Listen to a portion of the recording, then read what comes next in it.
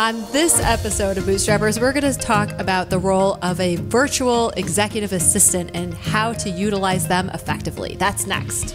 Welcome to Bootstrappers, a unique program designed to help make your business better. From property management to remote workers, Bootstrappers is here to help your business succeed. Bootstrappers is a production of Anequim, LLC. So let's lace up those business boots and join Bootstrappers with Jeremy and Gwen Aspen. Welcome to Bootstrappers, where we talk about topics that are important to real estate and property management entrepreneurs. I'm your host, Gwen Aspen, here with my spouse, Jeremy Aspen. Me.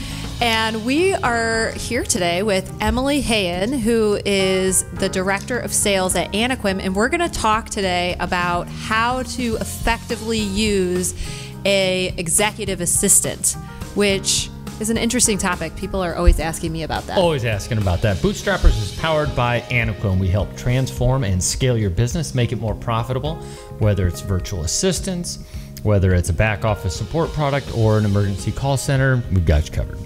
If you're a fan of the show, please like, subscribe, tell all your friends, and also participate in our book giveaway. We'll be giving away an incredible book at the end of the show. Just go to the description in this in the notes of this on YouTube, or go to the bio in our Instagram, which is the Bootstrapper Show. And if you leave a nice little comment for us, you could win that book giveaway of the week. So. Today we are talking about an executive assistant, which I get asked on a weekly basis.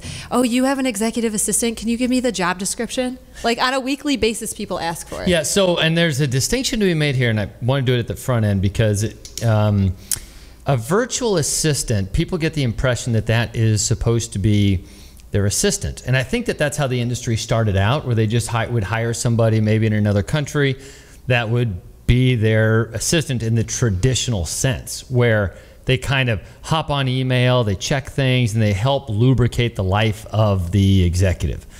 And that's, I think, what we're mostly talking about today, but it's important to understand, and I think it's, especially for the smaller companies, that's not always what you need.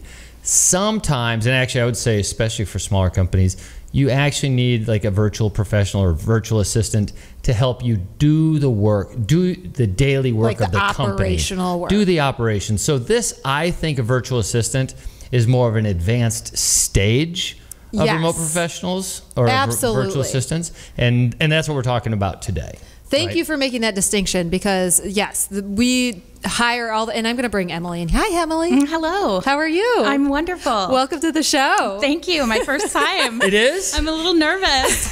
So you're doing great so far. Thanks. So you hire virtual assistants, or as we call them, remote professionals, for people all over the place, or all over the United States. For what kind of roles do you typically hire for a remote professional? Sure.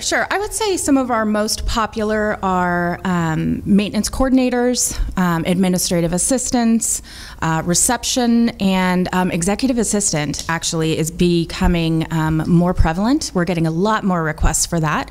But I would say those are our top ones. Okay, so executive assistant is a tough role, because I've actually in the past failed at this position. Like, I've hired them and then been like, oh my God, this is not what I want. And then actually transitioned them to more operational roles later.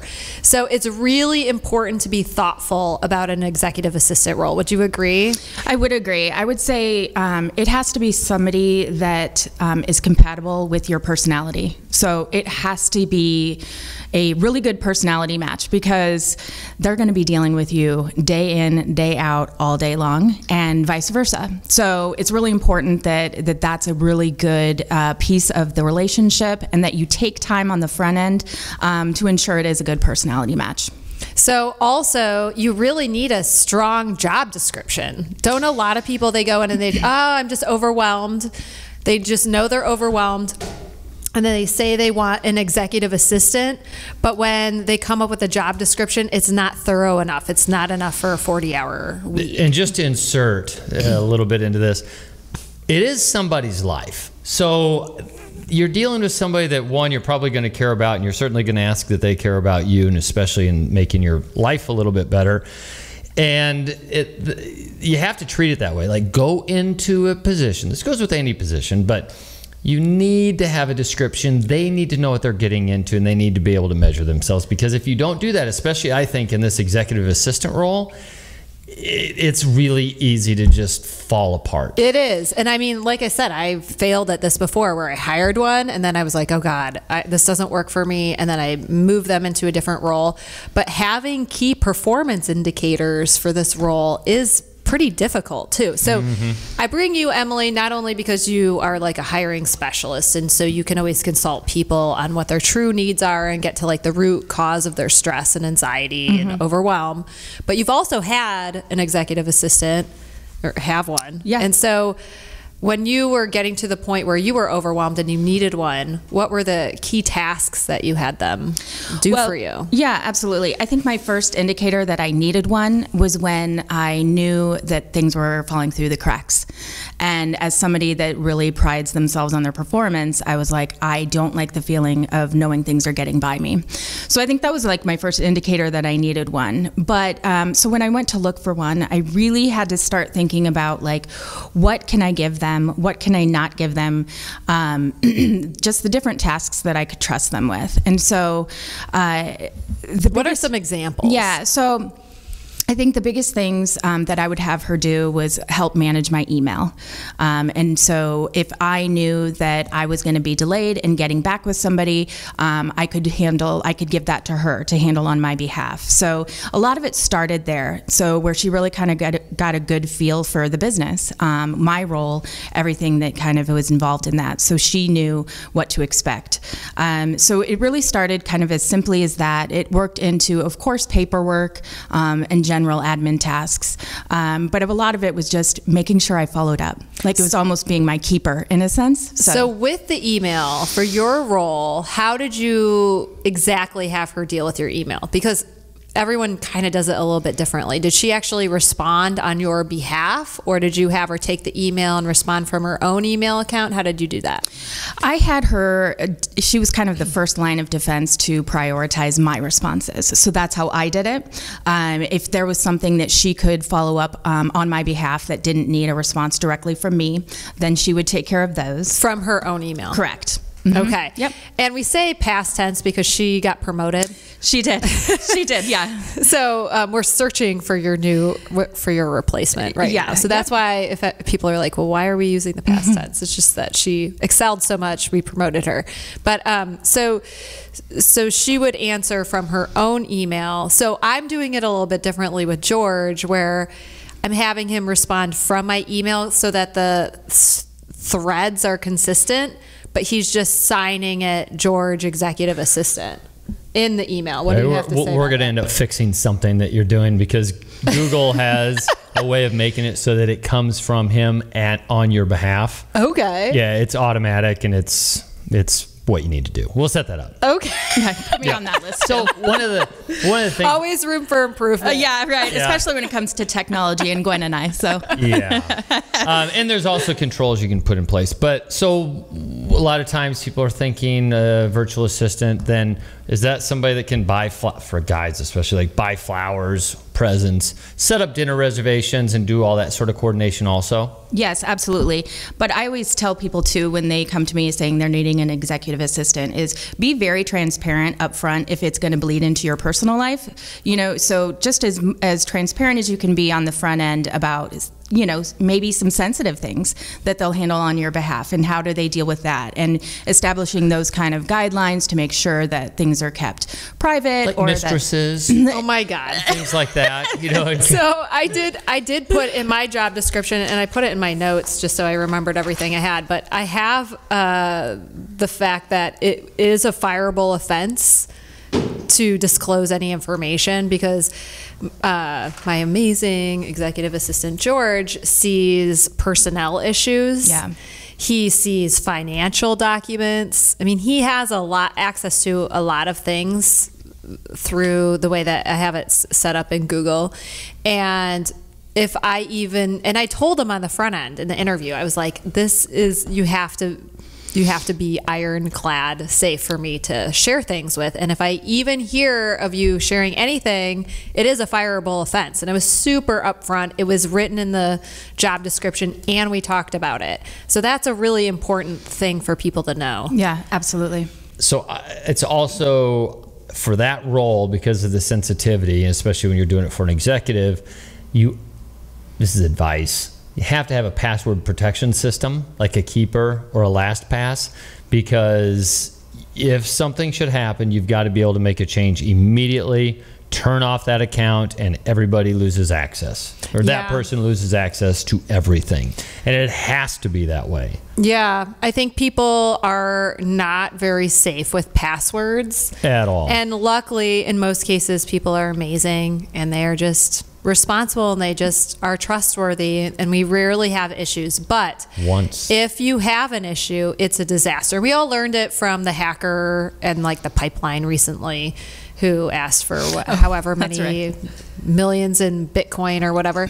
But I mean, it can happen. It happens to big companies. It happens to small companies. You just have to play it safe. And that's where the credit card information also can be in one of those systems. Oh, they yeah. Can what do they fill the credit card without seeing it. Right. And then you can have them do some of those personal tasks for you as well. But you're right, be upfront, because you don't want someone to get in the role and be like, I thought this was like admin, and now I'm, getting sending appointments for your dog to be groomed. Like, that wasn't part of the job description. So, and also the personality. I want to go back to what you said about the personality. So, for my executive assistant, one of their roles, and this is one of my favorite things about this, is we have several different departments at the company. We're all on this 90 software for our meetings. So one of his roles is to look at each department's meetings and look and see if any of the data is out of scope. So in the software, it turns red if it's out of scope. So he has to bring all those up for me. And if someone doesn't fill it out, he is a follow-up person, so he follows up, hey, this isn't filled out, we need this for the week so that we can hold people accountable. And then we have a working Word doc, which is probably not the best way to do this, but because I can't be in all of the company meetings all the time, people commit things to me, and then I never follow up because I don't have that regular meeting where I follow up like we do for each department. So we have all the follow-ups, all the tasks that he could do, like if he has time, like downtime, so that there's not a down minute in his 40 hours a week. How did you keep very busy and maintain that kind of accountability with her role?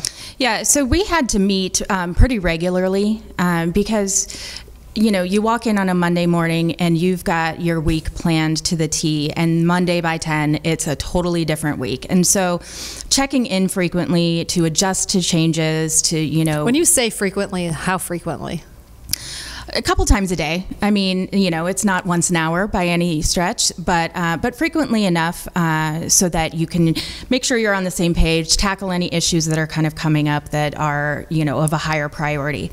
One comment I wanted to make about, for you and George responding on your behalf, I always think it's really important to establish with your team that this person's an extension of you. Yes. And, that they are acting on your direction, so that, because I think that can sometimes cause some issues or some frictions or questions. So I think that's something also. That is true. I did clarify my philosophy with George. I'm like, we are working together. You're the person who's going to follow up on all these commitments. And he does it in a nice way, which is very consistent with my style. So he'll be like, hey, Emily, just following up. So I'm a direct but nice person, and he complements that very well. So he's just kindly following up, and I needed that personality characteristic for somebody who worked with me. So to have the similar style of addressing people, I think is really important, which is why I chose him to be my executive assistant. So think about, and I also couldn't have somebody who would just do whatever I said.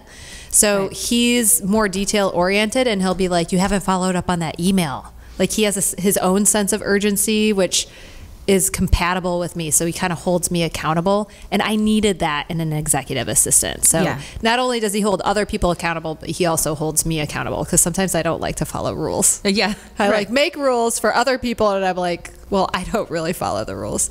And then talking about the cadence, though, we meet at 8:15 every single morning. So we have that standing meeting, and then the rest of the day we meet throughout the day too. Yeah, it helps.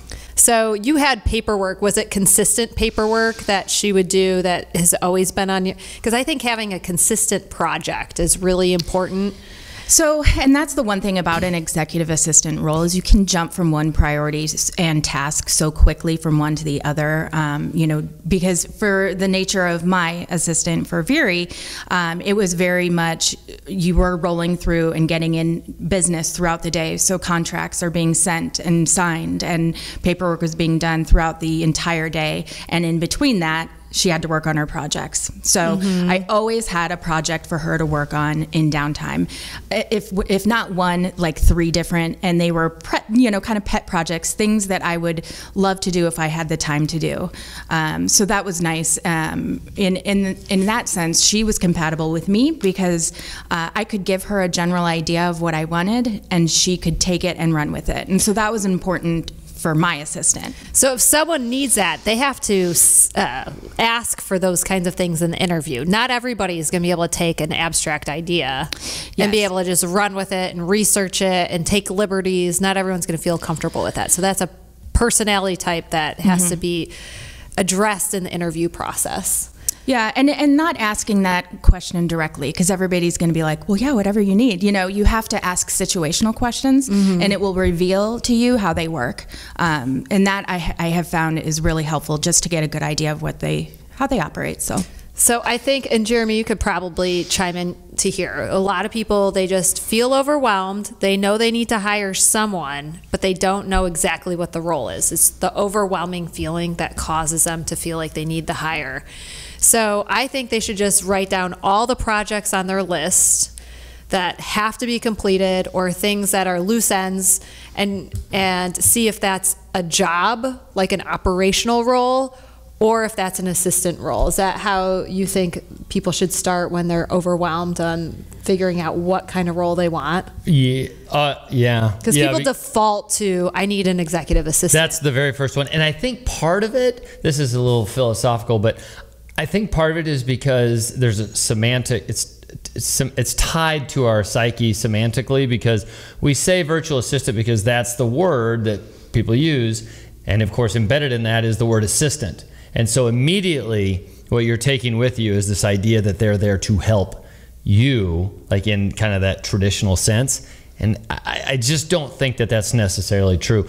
Usually the things that you don't have time for aren't ordering the flowers. It's not setting the reservations. It's that you're too busy doing the other stuff to get to it. So jump ahead a little bit in your day and find out what it is that's occupying it, that is transactional, task-oriented, and try to set it up so that person can do that. If you can set something up like that for somebody to do, that's probably more what you want than the traditional idea of an assistant.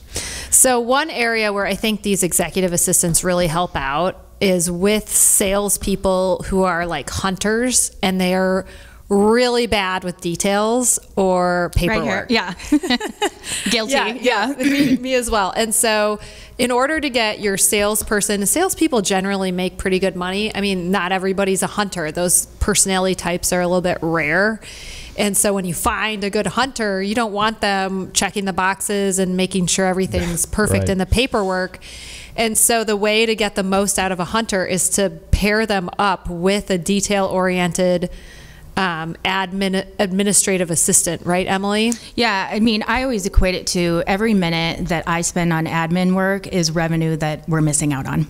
I mean, that simply, because I believe in it that strongly, because it's so important. You got to use people where their strengths lie. And, trying to put a salesperson that just wants to sell behind a desk and figuring out all the details, they're not gonna succeed in that. So. And I do think though salespeople need to learn the admin stuff first. So we don't generally give salespeople an administrative assistant right off the bat. They have to kind of earn that, because I also want them to have compassion for the paperwork, because paperwork is important so that the operations moves smoothly. So even if they're going to fail a little bit, they still have to do it on the front end. And then when they prove themselves, then we get them an assistant. But an assistant isn't needed for every role. Like Jeremy, right now, do you feel like you don't have an executive assistant? Do you feel like you need one? No, I would rather have like the quality department answering to me, because they can get in anywhere that they want, and it's business. Like, I don't really want someone as an executive assistant or virtual assistant. I want, and this is why we use the term remote professionals. Like, I want them to be tied to our task at hand, which is to, operate our business. So that's kind of the distinguishing. Talk about that quality role, because I think this is why these job descriptions are so important, because people think they need one thing, and then when they write down what they're really looking for, and I think quality is the perfect area where people think that they need somebody, but it's really a quality control person. How would you differentiate those needs between a quality control person and a virtual assistant of an executive, or I'm sorry, an executive assistant? Well, the quality department really is just, I kind of think of them like in the wake of, the boat, where you're doing something, you're going somewhere, and then they're kind of back there just trying to make sure that things stay in place. They're not letting, the quality department makes it so entropy doesn't get its raggedy hands around the corporation and start to get sloppy. So the quality department is just there to, the way I think of it is to have, to be the checks and balances that the organization is staying in the lane. And then staying in the lane, meaning staying within the procedures and processes that are written down. And when it comes to the company, that's kind of my main objective. I want the quality department to make sure that we're sticking to our task. You've always designed companies where the quality department reports to the executive. Yeah. So, so a lot of people would think of that intellectual, or perceive that as a executive assistant, but you actually make it its own department, and they can put their hands into any department's. Yeah. So the logic there is that if there's a written procedure and it's approved by the leadership, and they discover that somebody's not sticking to it, then that person that's not sticking to it is a candidate for some sort of reprimand. Right. And that's really the only thing that matters, is if we've taken the time to design it, just need to have somebody there to make sure that people are sticking to what it was that was already determined to be best. And now they also look for opportunities to make things better. So, and that for me, having an executive assistant for me isn't even that interesting, because most of my time is just trying to pick up pieces after entropy gets its hold. So, okay, so for our quality department, just because people could argue that George is my executive assistant is quality, he just follows up on commitments, but our quality department at Anequim looks at process procedure and ensures that those are followed, and then lets a manager know if someone needs to be retrained or isn't following through. Mm-hmm. So that's an important distinction. Yeah, it's also, quality is a very, very powerful role, because with quality, you can get into anything. Mm-hmm. If that's your title, you can go anywhere in the company and find a problem and work on fixing it. And that's to your point. Like, what is the role of an executive assistant? That for me is more my thing. But people might need someone to help them manage the kids. Maybe they're divorced, and that's a.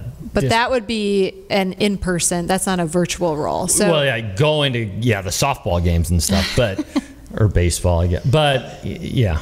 Right. So and then that's where we talk about the virtual. So where do you think people need an actual assistant physically in their area versus where they can utilize a remote executive assistant? Yeah, so I think the biggest need for maybe somebody in person is, like Jeremy alluded to, if there's running around involved in it. Because really everything else, I mean, we live in such a digital world that you can really do everything virtually. So, you know, if, for example, you're in the property management industry and you might need an executive assistant to act as a runner, to go to different properties, to pick up things, to meet a vendor here or there, you know, that's obviously where it's going to be more important to be in person. But I mean, if it's just kind of, you know, how we utilize them, managing our days, keeping up with our priorities, managing emails, you know, that's absolutely stuff that can be done remotely. And I think a lot of the things that people thought they needed an executive assistant for in person, like, oh, I'm running late, I need lunch. They felt like they needed that person to go get them lunch. But now we have Uber Eats.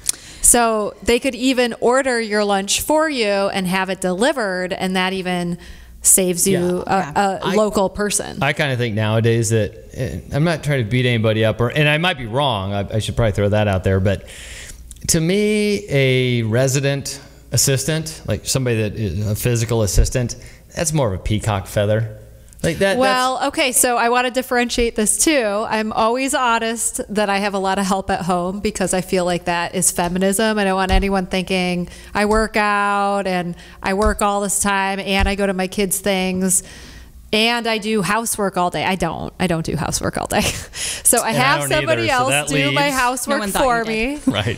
So I have somebody do my housework for me, and so I have a house manager, which is different than executive assistant, which is different than quality control, which is different than what you've had and your salespeople have, which is more of an administrative assistant, right? Right. So it's really important. I know it may seem like we're parsing this out, but if you want the role to be successful, you have to be very clear on what your needs are. Do you need someone to do laundry and dishes for you? Well, that's a house manager. That's different than an executive assistant. Absolutely. And it's going to be a different personality type. So being really clear on that is important, because otherwise, to Jeremy's point at the beginning of the show, you could be hiring the wrong role. Someone quits a good job to work with you, and then it's not what you needed and it's a disaster and you end up firing them. Yeah, and for no fault of their own. Yeah, and I think you tell me, like when you're talking to clients, do you sometimes get the impression that part of their decision making is statusy? Or that's why they might be quick to try to get a virtual assistant, because there's kind of a status. You mean an executive assistant? Oh, I'm sorry, an executive assistant, because there's some sort of a status in having an executive assistant. Yeah, you know, I would say that's actually pretty rare. I mean, most people are just earnestly looking to get assistance, but you know, I wouldn't say that's the majority. Most people are just, the first thing is they're overwhelmed and they just want to fix that feeling of being overwhelmed. Would you agree? Yeah, exactly. I mean, most people come to me and they're like, I need help, but I don't even know where to start. And so that kind of starts the process of like uncovering what are your biggest pain points, and then we work from there and kind of come up with a list. So, okay, so anything else that people need to know before they hire an executive assistant? My biggest advice, honestly, and it's always on any remote person, but anybody that's going to be working with you so closely, is getting time to know each other, and knowing that that's an important part of working well together, is knowing each other, you know, personally, professionally, you know, all of those things. I just feel like it's a good base for a strong relationship. I totally agree with that. And so just leave a little time to have some levity, some humor, and tell a story or two, and get to know them as a human being, especially if they're going to be in all of your emails and knowing everything about you. It just seems like there should be some parity there where you know a little bit about them as well. Yep. I would just say, like, if you're considering hiring somebody for a virtual role, virtual assistant, executive assistant, whatever, make a list of the things that you do on a daily basis. Do a list of the things that you neglect, and then in a third column, put everything over there that you think you should be doing, whether, you know, that is properly your responsibility. Make that list, and everything else can go to somebody else. I think I don't think it's right to say that you make a list of everything you do. Because there's a lot of things you're not doing, but you should be. And so you just have to kind of make sure to understand. So you're saying difference. add a little vision to the exercise of figuring out who you're going to hire, and look at it under ideal circumstances. What would my role be? Yep. If I do this role that would be ideal, then what are the tasks that I can hand off to someone else? Yeah, and it should include the things you're not doing. I should preface it with at home. Like the things, being a business owner, it's kind of hard to maintain a family. So what are the things you're not doing at home? And then what are the things you can replace, you can not do at your office so that you can have time to do the things that I think for most people are the most important things in your life.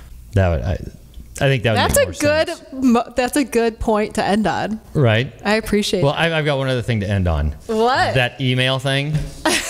So there's exposure to sharing your username and password for your email. For sure. And we're going to change this before this airs because we don't want George doing these things. He wouldn't. But they can change your password. And if you have administrative rights, they can make it so that you can't ever change it back. So they can essentially take over your account into perpetuity. Well, he has it in Keeper. Does that fix it? No. And if they're signed in as you, they can sign contracts. So theoretically, they would be able to set it up so that somebody can commit Anequim to your company. That can commit your company through you to whatever contract they want. So, that's just a couple of the things that's the danger of having the email actually shared. So if you're not using the Microsoft or the Google, Gmail thing suite, you can't have an assistant in your email. Okay. Well, that's very important information. It's big. It's a big deal. I'm glad we went over this during this podcast so we could get this worked out and you can fix it for me. Oh my gosh. Okay, so we have to talk about the book giveaway. So I love this book. I don't know if you all have read it or not, but Getting Things Done, The Art of Stress-Free Productivity by David Allen is amazing. And so if you'd like to participate in the book giveaway, please go to the YouTube, the description in this YouTube video, or go to Instagram, Bootstrappers Show, click on the bio and leave us a note, and you could win the book this week. So with that, that's a wrap. This has been Bootstrappers, a unique presentation designed to help you better understand how the world turns. Contact Gwen or Jeremy at hosts@bootstrappers.club or visit our website, Anequim.net. Be sure to subscribe to our podcasts on Apple, Google Play, Spotify, and our YouTube channel. Thank you, and join us next time for Bootstrappers.